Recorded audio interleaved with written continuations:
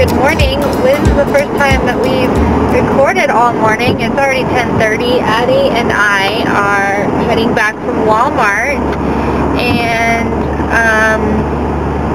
Ella is asleep, Daddy is asleep, so we had to go and get some stuff done. It's really only 9:30 because it's daylight savings time. Forgot that was last night, but good thing that Sprint reminded me on the cell phone.